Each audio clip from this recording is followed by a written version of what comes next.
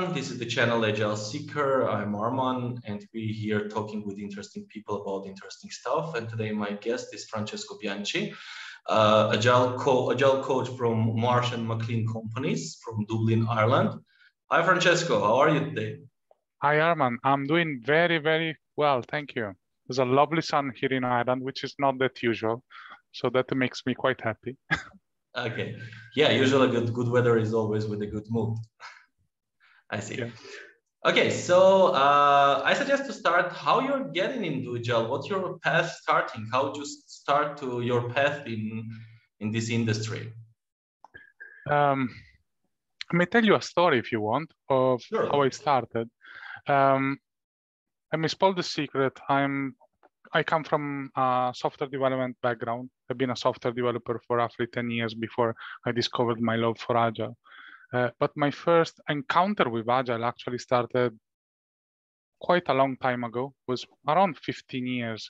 And I just left my first gig, my first engagement that didn't end in the best way possible. And I ended up joining a team that I discovered later was absolutely fantastic, one of my best experiences in life. But the location of where this team was working was not the ideal one, not very.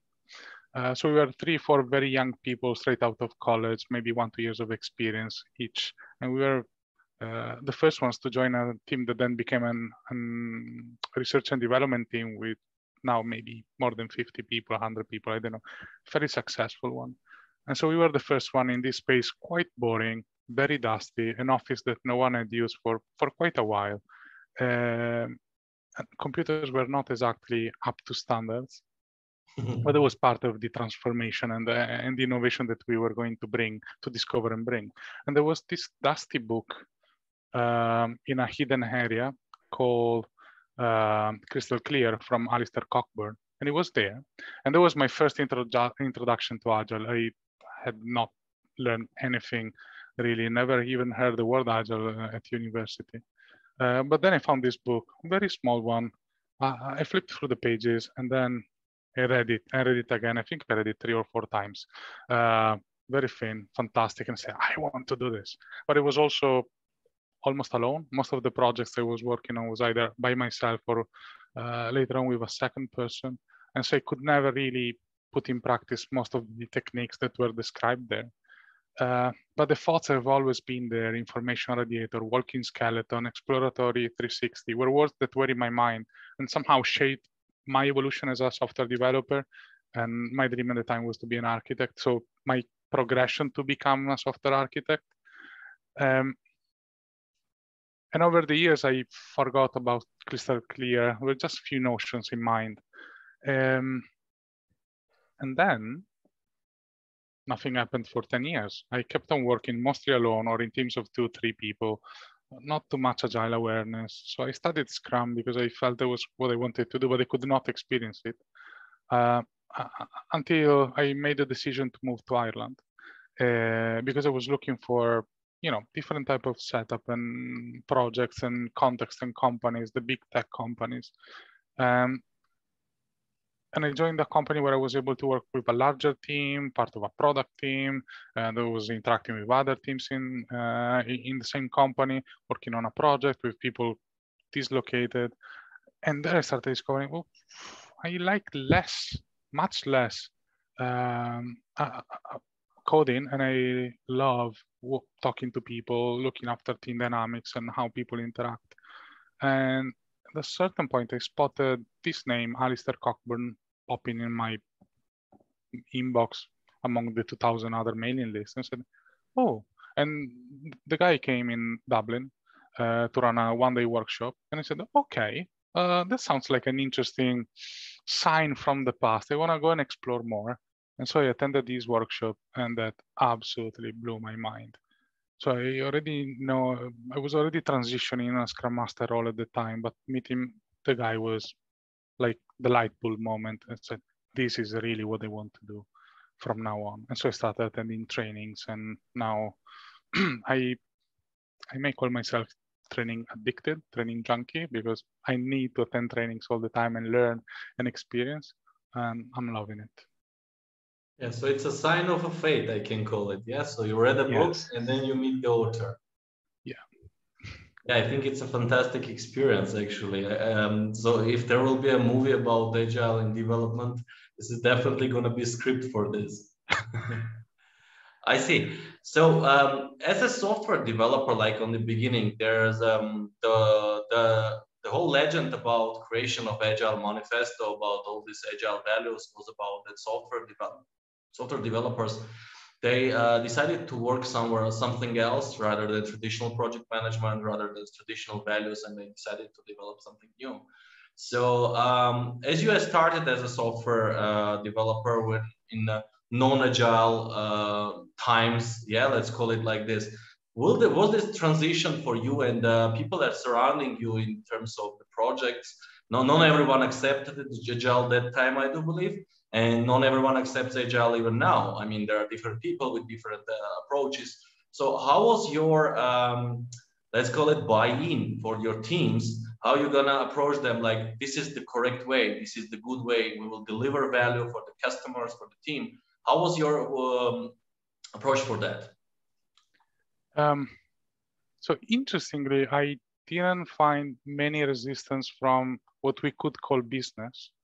My principal struggle was not having many peers to interact with and bounce ideas with and share a desire for introducing proper engineering practices. So I never had to really convince, and this comes from the fact that I mostly worked in startups, in many startups during early stages of my career. And so there you don't have the usual constraints where you need a strict roadmap, there's much exploration. The business themselves are very keen to have a development team that can move around and change priority and react very quickly and very flexibly. The challenge there was about technical excellence. You are in a fast-paced environment, a lot of pressure. You don't have many resources in terms of money and licenses to buy the right tools. You don't have much expertise around you. Not many people that can invest some of their time in learning and building the right infrastructure, learning about new technologies. So you're a little bit on yourself, on your own, with maybe another couple of people. You're trying to figure out everything while you still have to run fast. So the challenge for me was mostly internal, if you want, a little bit unconventional. Yeah, I see. Yeah, so one of the truths that the agile coaches are talking about is some that are constant learners. You mentioned, so you're training addicted. I open you a secret. I'm the same. So like whenever I see an interesting training, I start to digging up in the description. Will it be valuable for me? And like almost 99% of times, I found that in some way it will be valuable for me. So I guess I attend it. But this is very challenging, actually, in my opinion, for Agile Coach to keep this constant learning motivation throughout the year. So you mentioned it's like about 15 years. So the technologies, the Agile, and the overall people, they changed a lot during this year. So what's your, let's call it a trick, how you keep yourself motivating despite the fact that you are getting interested in everything that you're touching? Like, obviously, I see that. But like, there's always some place, yeah, in human soul that I'm like, I don't want it to do it. I just don't the perfect day. But then you end up of participating of training, learning something, all this evolution. How you keep yourself motivated? Well, I think there are at least two goals and two types of trainings that you attend. The ones that make you excited, and there I have a couple of ideas, a couple of tricks that I'm happy to share, and the ones that are useful for you. It's like thinking of a piece of cake or your vegetables, and you need a balance of both in your life. So for what concerns the cake, something that gets you excited, that you really want to do, I found that variety and changing all the time is important. Because yes, you can get tired of cake, you can get tired of pizza, you can get tired of all the most the tastier thing in the world. You need to change. And so if you spend, I studying my own history, I discovered that I have a 6-month cycle, and every 6 months I need to change focus somewhere else. So I'm trying organically without really thinking about it now. I'm just aware of it.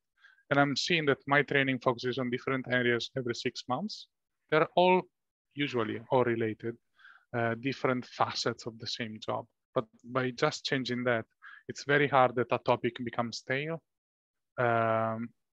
Something that works for me a lot, because you change topic, you're always a newbie. And the process at the beginning, it's fantastic. You're exploring, you're discovering, you grow incredibly fast. And that's very exciting for me. That's very stimulating, and that keeps me going. And when you start slowing down, it gets boring. It's time to move to the next thing and get a new injection of energy. I'm finding now, but even that, even a repetition of injection of energy gets boring over time. So I'm finding trainings where first I fulfill a need that I have, which is learning from the best people of the industry. I think I follow a fairly different approach from yours. I don't almost read the outline of a training, I choose the trainer. So I know who I want to learn from. And so for me, there is the dimension of being inspired by a different person every time. And that brings a lot of variety, a lot of fulfillment. And then I'm trying to pick something that can be useful, that I can use somewhere in my life. It doesn't have to be my career. And that was almost a year ago now. I went for training with Bicablo in visualization. And I started using that all over the place. My menu, where me and my partner plan meals for a week, it's now a flip chart, and we put post-its and I decorate that. I'm starting preparing flip charts for festivities at home, for parties, so to decorate the home. So all of a sudden, my skills are embedded in my life. I find tricks and ways to use them. And this somehow takes us the space of, okay, how not to get bored of a cake? But then you have your vegetables. And then I think variety is still key, but then also having a plan is important. And for me, the plan usually has been, I need to have an exam at the end of the course.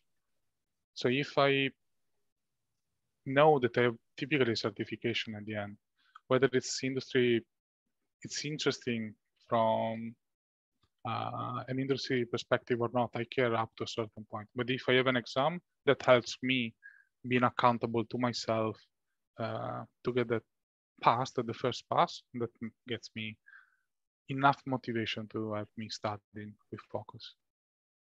I see. So very interesting point actually about the certification. There is a constant myth, let's call it like the Scrum and Agile and project management and so that about these certifications, about the worthiness, about necessity of having all this certification. What's your approach? I mean, how do you think about getting a certified in some certain action?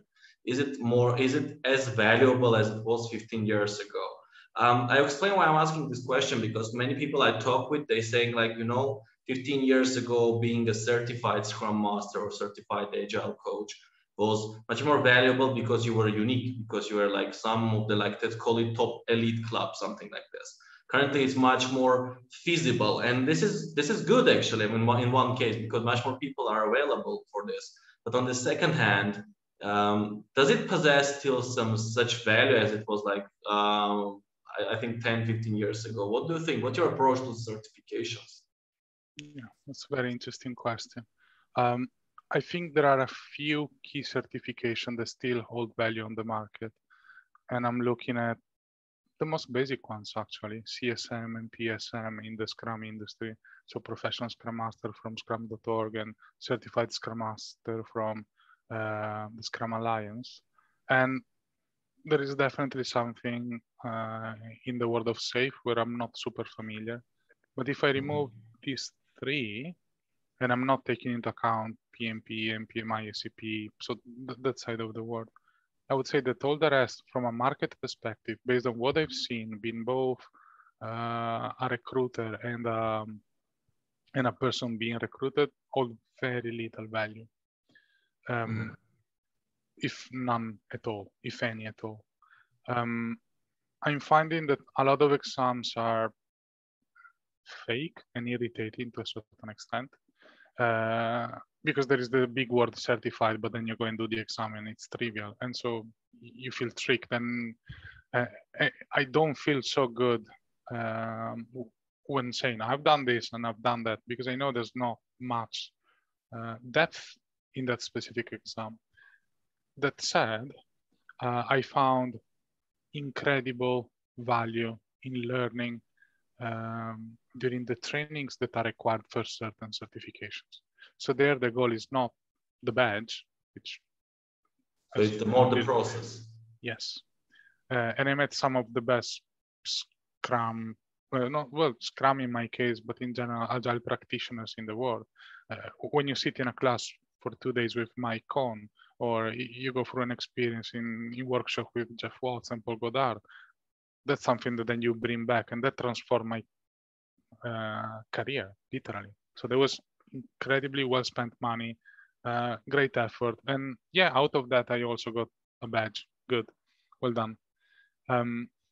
As an interviewer, as when I am looking for agile profiles, as being on the other side, not as an hiring manager, but someone helping with the hiring process. What I like to look at is not so much, I'm never impressed by the single certification.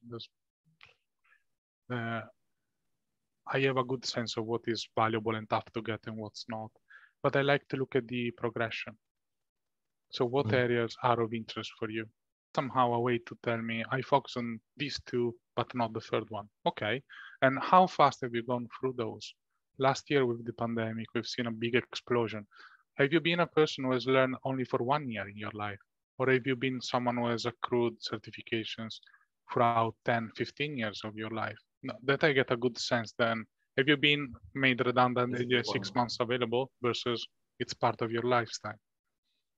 Yeah, I think yeah, this perfectly makes sense because there was absolutely explosion of certification with the last year, because also this brings a problem because they are all transferred to the online format, and there are many of them was the offline format, and there was like pretty much difficult to pass the certification, despite the fact that learning also the currently online format makes, in my opinion, it makes it easier.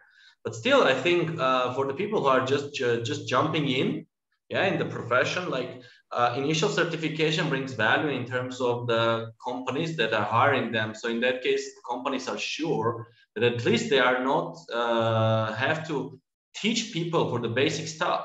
So I mean, whenever I'm doing the like hiring, when I'm like evaluating the candidate, when I see that he's like, for example, PSM certified, I know that I have to work with him to maybe elaborate some of his values, but at least I know that I'm not have to explain him what is the difference between sprint backlog and product backlog, you know.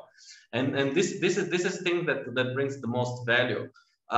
What is interesting is actually your transition. So you tried everything, and then you transition to Agile Coach. So being a coach for me is the person who is not only teaching people how to do some stuff, but guiding, more than guiding. So there is for me as an Agile Coach myself, is there is a thin line between like teaching and coaching. Yeah, you know, that's very tricky. So whenever you teach someone that everything that is written in the Scrum guide, when there is manifesto, you should know by heart. The second one, when you gradually see how people evolve, yeah, because you're coaching, you're guiding them.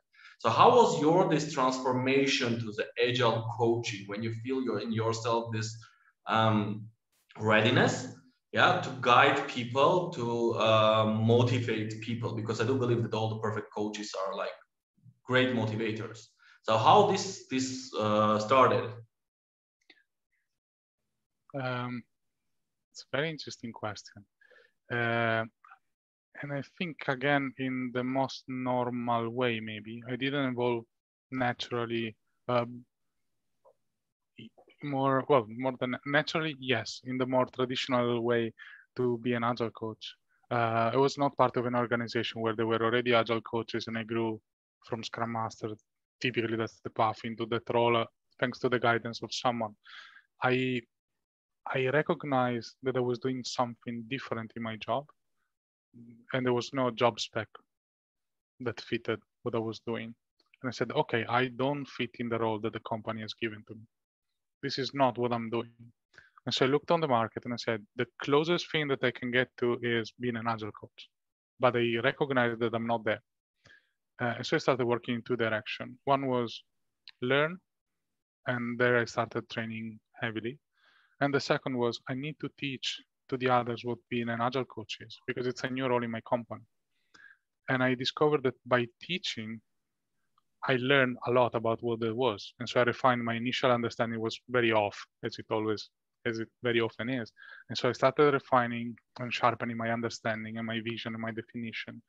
And as I was discussing with people, slowly, I gradually started bringing them on board with the idea, starting with managers who had somehow to support my idea and say, okay, I see value here.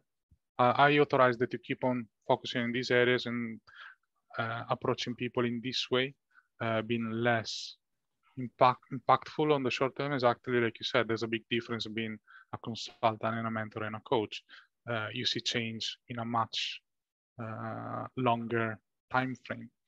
And while doing so, I also started talking to people who were interested about Agile, but not very well versed yet.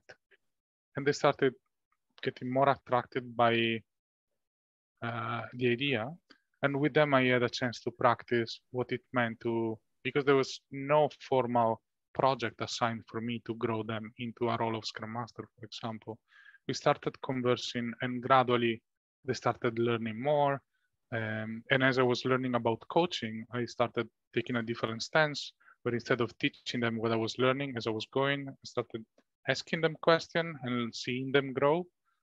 And so organically, we created that relationship of coach and Agile practitioner looking for someone that can adjust, help them, seeing if they're going in the right direction. Yeah, I see. So one interesting point that I noticed is that currently in your LinkedIn profile, I noticed that you are helping more than 200 teams in your current workplace. So this pretty big amount of people. So there is also one misconception, I think, that there is much more easier for an Agile coach to work with the small teams rather than helping a lot of teams. I personally don't agree with this, because this is just two different approaches. It's not about, I think, being harder or easier. Everything has its own obstacles. What's your opinion on that? And why I'm asking this, because you are a perfect example for this. You mentioned that you are started with a small amount of people, like 2 or 3 person in a team, and currently like a very big amount of people are under your guidance, let's go on your coaching stuff. So what's the difference? What the things that you can compare with the way you were conducting your job, conducting your coaching and all this Agile working back in like 15 years ago? What changed? What drives it? Many things, I would say. And the first one is that you need to see yourself as part of a team in a different way. You're not the person with Agile expertise and orientation that joins a team that requires that. And so you are the most knowledgeable team member there. All of a sudden, your team becomes a team of coaches. The 200 number is a little bit optimistic. We're around 160, 170. But it was, when I wrote the article, that was the information I had, the bit. So it was not intentional. But still is a fairly big number. We are talking in the range of Absolutely. around 4,000 people. You would never be possibly able to do that alone. So you need to do it with a group of coaches. And in my case, there's a mix of coaches that are internally placed as permanent roles within my organization, within my center of excellence. And we have a group of people that we are bringing in from the outside. So altogether, we may be looking at 20, 25 people that are working together. And so in there, even the challenge of coordinating that work is a big one, because it's much bigger than the usual team you would interact with. And that's something that you need to start thinking about. So how do I coach my team in a way that is compatible and possibly coherent with the way that other coaches coach their team? Secondly, I don't need to coach my team alone. I can get help, and actually need to start factoring in the fact that I'm not the coach of that team, there are typically two of us assigned to cover the team. There's typically the main point of contact, but there's always someone in support. You're not there with the team all the time.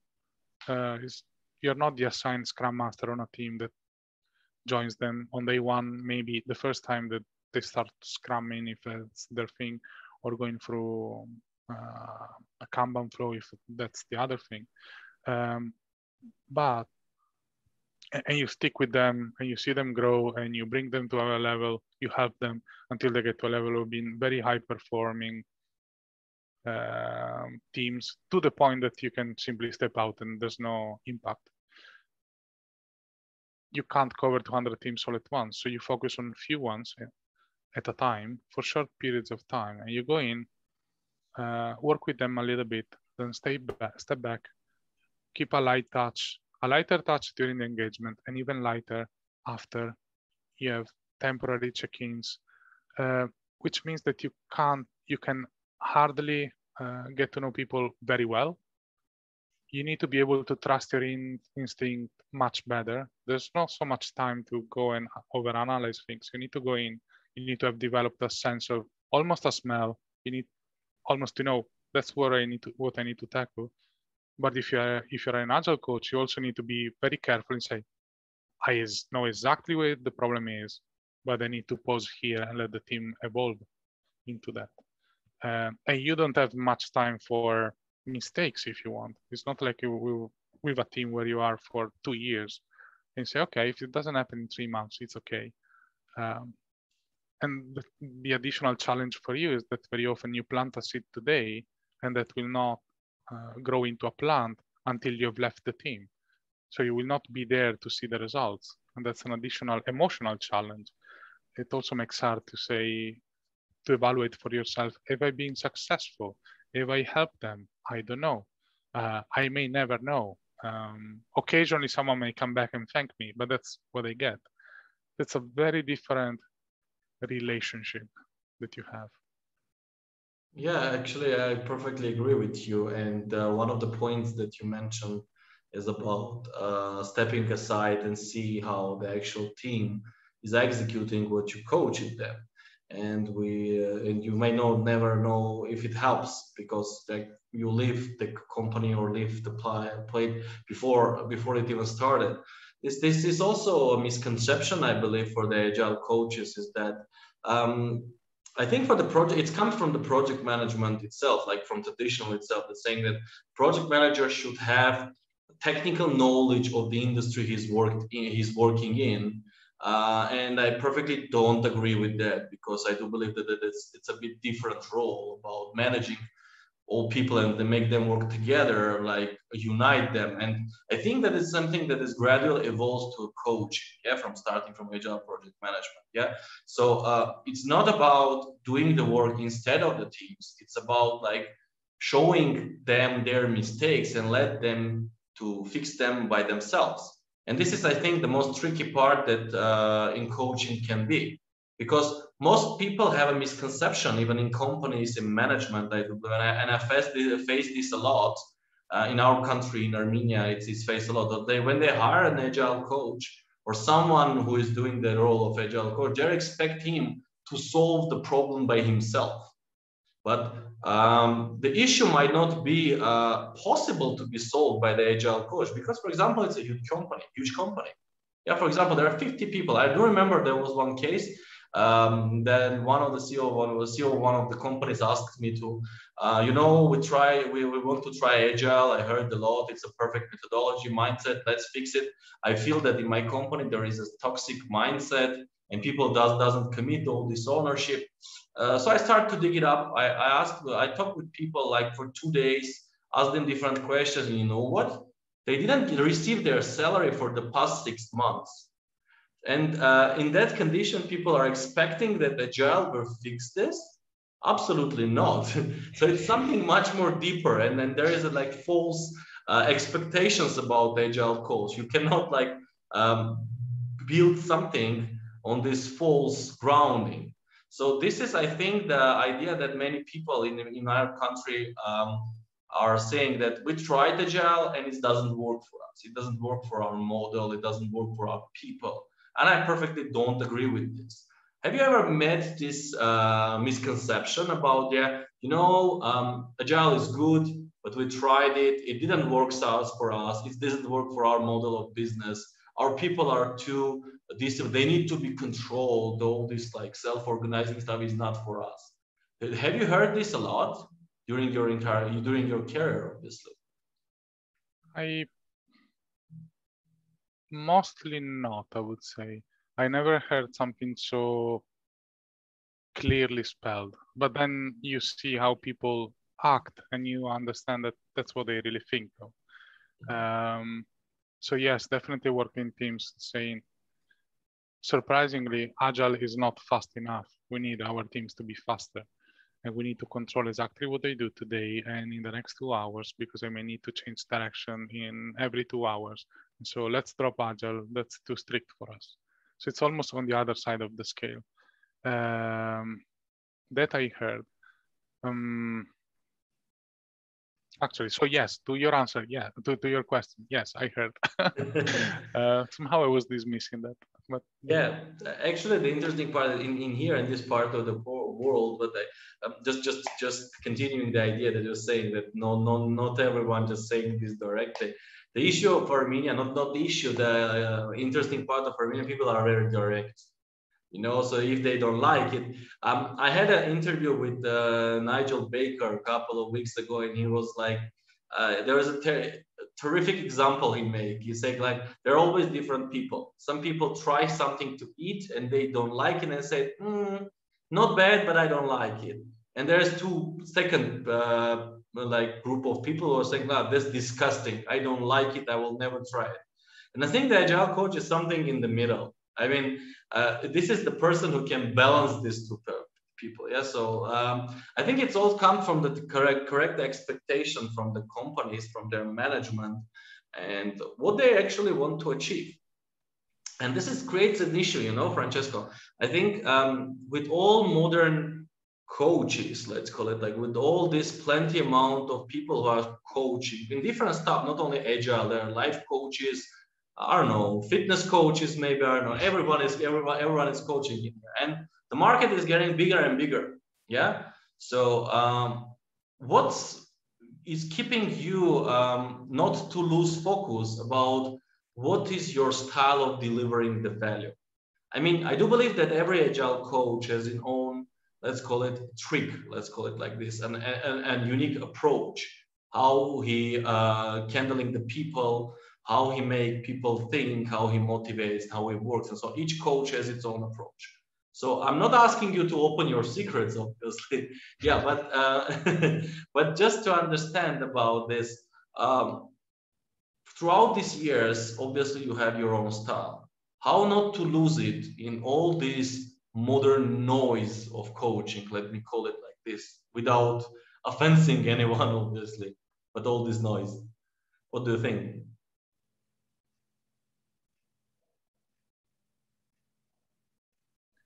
I don't think I'm gonna say anything smart here. It may sound almost an answer that is trying to dodge the actual question. I think you need to ask yourself constantly to do self-coaching to yourself and asking, go back, reflect, do your mini retrospective on paper or whatever that is and think, is that me? Look at yourself constantly and say, is that me? And maybe sometimes you will not recognize a certain episode, yourself in a certain episode.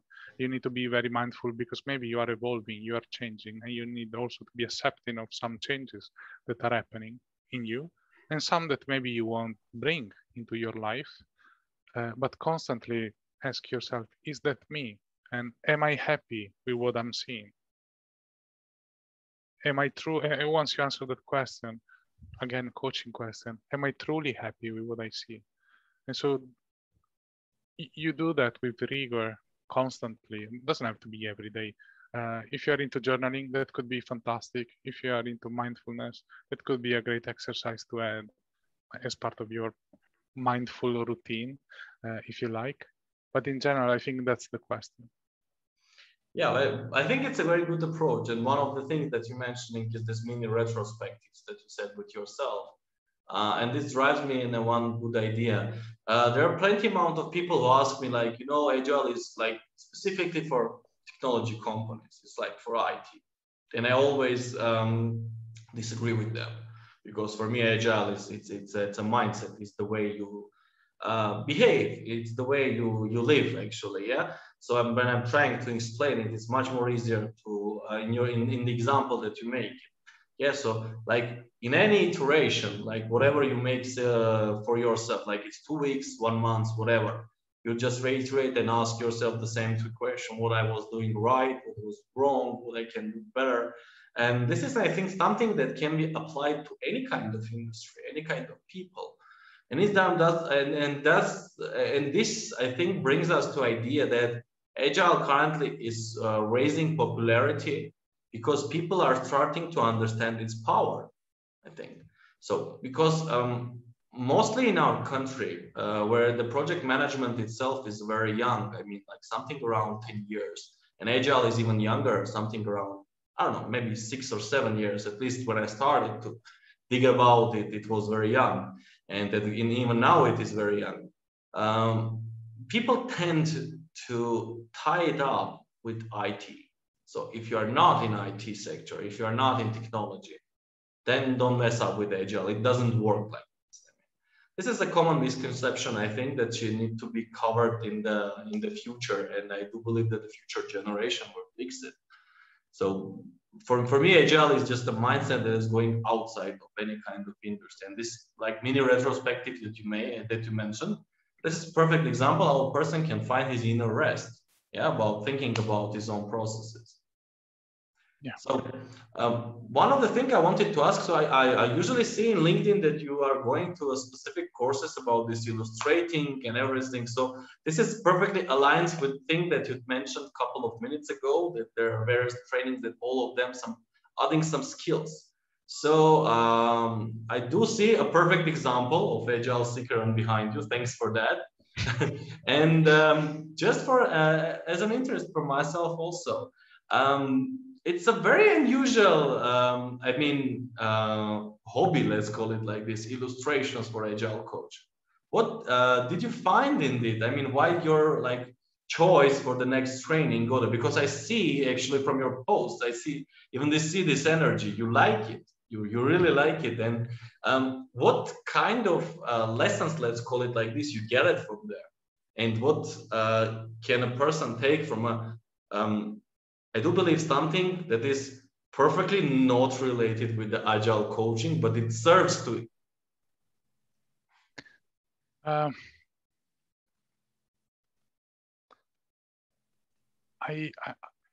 I think a lot of things are coming together and solving a problem that I had, which was close to your previous question: what's my style and how do I keep my style? I'm a very visual person. I didn't know, but I love colors, certain types of colors. I love things that happen fast and that can be collaborative and that speak a lot and that can augment the reality and that people can grasp without need to talk, and that can convey also emotions and movement. And I found this in visualization. I just started my journey. There are so many areas that I don't know nothing about. So visual thinking is something I just started scratching the surface. I think I'm learning the skills to be able to draw, but then the visual facilitation bit is still fairly new to me.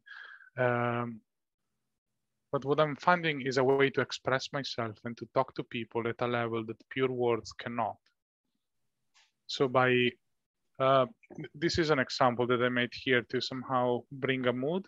But I discovered that during one of the trainings, I prepared a flip chart where I explained the structure of my new team and what we are trying to do across the organization. And I used that to tell the story to all the candidates when they come. And I've done that now 50 times, I think, 52 maybe.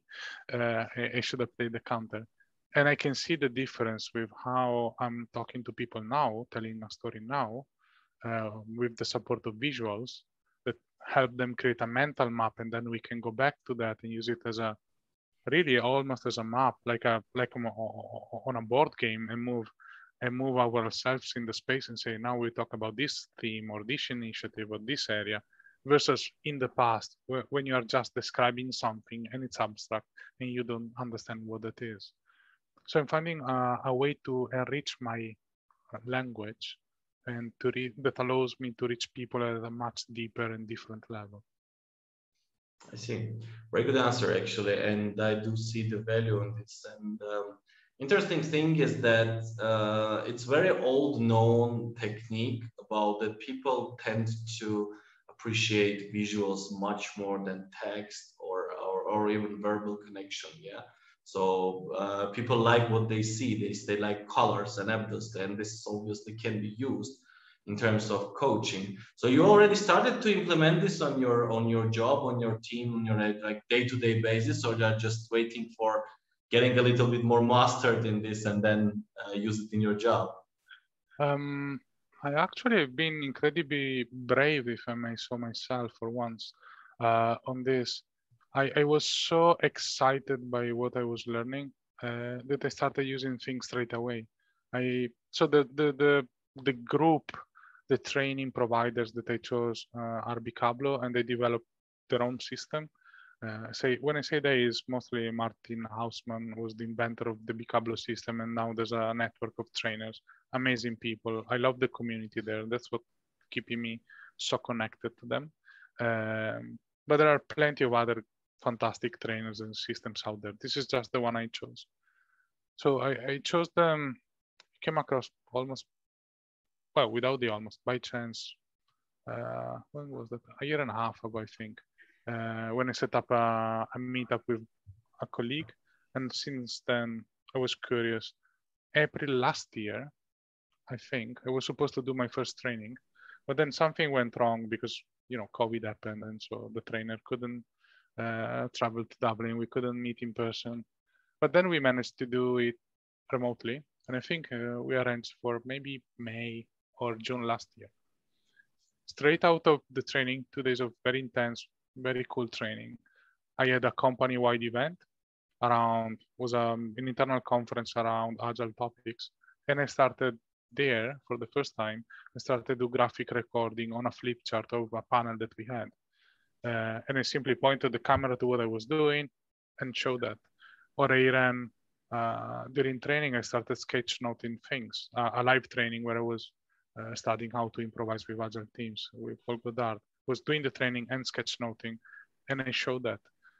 And it's incredibly simple to do. So I'm finding that to me, it comes natural to use it because of how the technique is structured. It allows people to adopt it, even if they're very rough in the way they draw, and you get better over time. And since then, I'm starting to introduce it in any place where I can. So I mentioned 50 interviews in the space of 3 months. That's quite a bit of my working time these days. Yeah, it's quite big, yeah. But I'm using it to enrich murals, for example. If I'm running a workshop, last year, around, what was that, September, October last year, I ran a workshop for the exec level of one of the companies I work with. And there were, in one case, 17 people, in another case, 40 people, including exec level and their direct reports. And we made the mural look pretty. We made it personal. In one case, I draw the faces of all the 17 participants, and we use them to decorate the mural board, and then the package where we collected the documentary, if you want, of all the session. And that made it so personal for them that they still remember about the outcome of that meeting. So there are many different places where you can use it. I see. Yeah, actually, it's there is an old technique, let's call it like this, that people can help through the visuals fight with their fears. And I do think that many people will be much more comfortable to draw something rather than tell something. Yeah, when you're like talking with them, and this is the way that Agile can help, and the visuals can work all together. But it does come a little bit, let's call it nastier for the last 2 years, I do believe, because all this COVID stuff and everything goes to online. So with all this online stuff, the idea of coaching had to evolve. Like inevitably, it can stay the same. So even the famous Tony Robbins, I think he doing all these events like online with all these multiple thousands of people. And this is completely different energetics as for me. It is much more difficult, I guess, to get the energy from person, at least like on the other side, the laptop. And this is in my opinion, I mean, for the Agile coach, this is a moment of truth. So, it's about of testing the Agile values of working, irrespective of being offline or online. So what you're thinking on this, how the online world, let's call it like this, changed your approaches, and what do you expect to go for future? Because I do hear from different instances that online world or this pandemic changed everything, and much part of the world will never go back to offline in many occasions. So in that case, Agile Coach should adapt. And how do you think they will adapt, and what to expect in future? Yeah. So here, with some arrogance, maybe I would say that the Agile community has been blind for many years, because it's true. I fully agree that the best way to work is being the most effective and fun way to work is to have the people that you need being co-located at a very close distance. It's not even enough to be in the same building. You want them to be close enough that if you shout, without shouting too loud, if you call their name, they will listen and they can turn their head. So that's the ideal. Fantastic. That also has a lot of limitations because you can only have so much expertise in 7 people in the same room, and attracting more people, it's tough. But there's also been, I think, completely unrealistic and not the reality for, I have no statistics, but I would bet 90% of the teams across the world have had at least one person who was not sitting with the rest of the team. Whether that was because they had a policy of people being able to work from home, or whether because they had a team, an offshoring team for typical use cases testing, but could be for support, could be for other things. So we've all been working, not focusing on IT here, but I'm sure it's the same pattern for other things. I have personally worked since the moment I left the initial startups and started joining slightly bigger organization. I think I worked for 8-9 years now. I wouldn't know exactly, but let's say nine years about in a row in remote teams, distributed teams. And so there, the component of being present was a false perception. Yes, I was enthusiastic to work with the people in the city where I was located, but there were many people that I was neglecting, not realizing the disservice I was doing to them. And so now we've been forced instead to shift our mind, the way we look at things. We are the ones being remote. And also the thought leaders have had to face this. They've not been able to dodge it anymore. And I think things have happened. The things that has happened from a perspective shift should have happened 8-9 years ago. We were just too stubborn in avoiding that. So with that in mind, in terms of the future, I have no idea. I don't think anyone has any idea on what's the percentage of time that we'll be allowed to spend in the office and how much it will be worth spending in the office. And that will vary from person to person. But I think that the nature of work in substance will not really change. We will work in the future in the way we should have worked in the past. Just that before we didn't know, and now we know. Or we should have learned. Let's put it that way, because people will revert back to the old ways, despite the learning. Yeah, but inevitably, one way or another, it's everything changed. So yes, we just need to keep it up. I know you mentioned in our discussions previously that you are you're conducting training for people, and you are conducting speeches. So you have 2 more at the end of April, I do believe you mentioned. Any details on this? So what's the general topic that attracts you, I mean, do you choose your topics or you see something more familiar, more aligned with your vision about how do you see the agile world, and then you can say, "Hey, I have something to tell, I have something to share about this." How it usually works? How you choose topics? I can give you the example here because I think it's quite emblematic of my approach. I'm presenting two, so the event, thank you for for remembering that, by the way. The event is called Tech Fair Live. I think it's the 30th of April. It's an all online event, it's free. So I submitted 2 talks. One is about what to do when you fail in a sprint. So let's define what failing a sprint means and what are different shades of that failure. Something is evident and something is not so evident, is more subtle. Let's explore those and let's see techniques to help us be more successful even in the failure, because failing is good if you learn from it and you don't get hurt during the process. Failure is a normal result of an experiment. So in that case, I picked a topic that was dear to me for 2 reasons. One, it was brought up by someone in my team. I saw that as a recurring theme, and I felt there was a source of negativity in the team. And so I felt that by focusing on that, I was able to help a group. And I said, if it helps that person and that team, it will probably help someone else. Helping in what? Feeling better, simply feeling better about themselves. So that's a big driver for me. And the second talk was suggested to me by a great Agile coach. By the way, she works with Nigel Baker and she's called Ashlyn Green. And she saw my activity and we were chatting and said, you know, Francesco, like you're so passionate about visualization. You should talk about that.